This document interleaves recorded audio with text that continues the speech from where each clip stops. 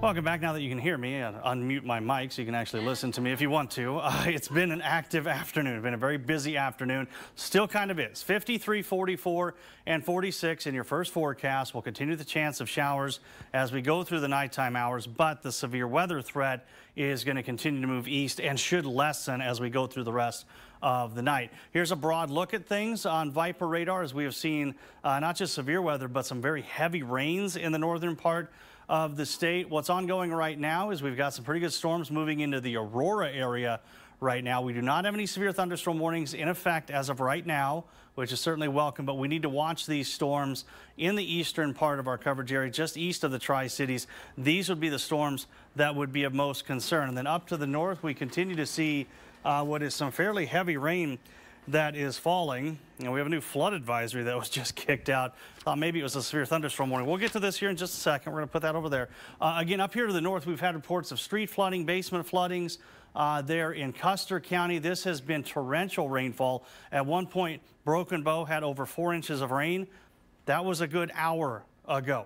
Here's our tornado watch. It's been canceled out west. It's been extended a little further to the east to go right there along Highway 81 as these storms continue to move east.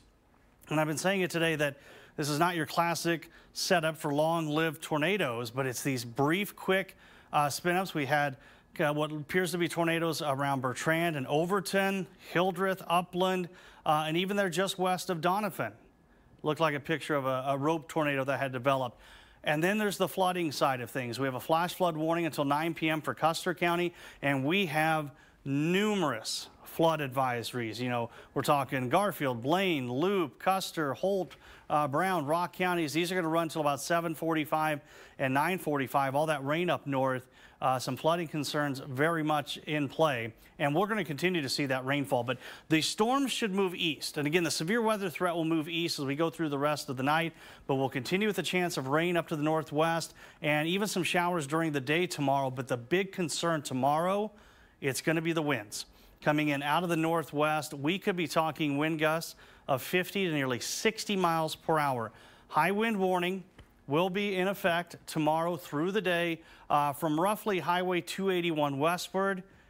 And yes, I will point it out.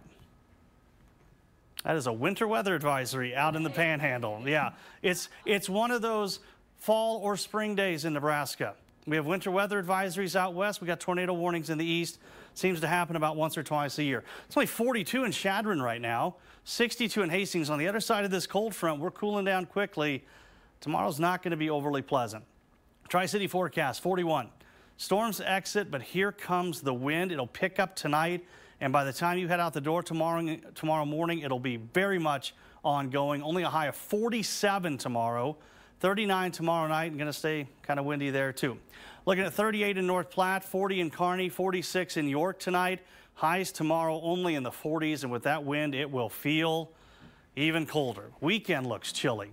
Low 50s, 58 Monday. We do rebound next week back into the 60s. As far as the eclipse goes on Saturday, there is some concern that we could be dealing with quite a bit of leftover cloud cover, so that's something we'll watch too.